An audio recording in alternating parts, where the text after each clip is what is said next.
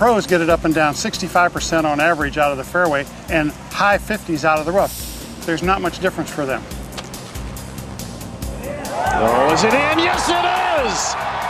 And Mickelson to 9 under par. Nobody does that better. No. For the amateurs, it drops off the chart. As soon as they get in the rough, they can't get the ball close enough to the pin to make the next putt. Now there's a common problem. As I watch you amateurs do this, you fluff shots in the rough. You hit underneath them, you hit them high on the club face, and they just go short into the rough in front of you and you get to try it again.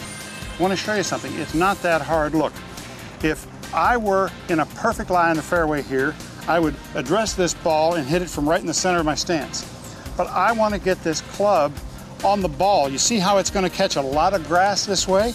If I own this lie or this lie, I'm going to catch a ton of grass.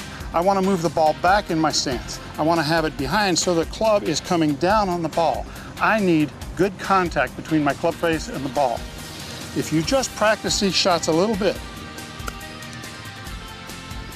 you can get them out near the pin. It's really not a problem, but you got to practice it. Put the balls down in the rough, don't give yourself perfect lies, and you can play more like the PGA Tour players. It's a great one. Back to back. Unbelievable.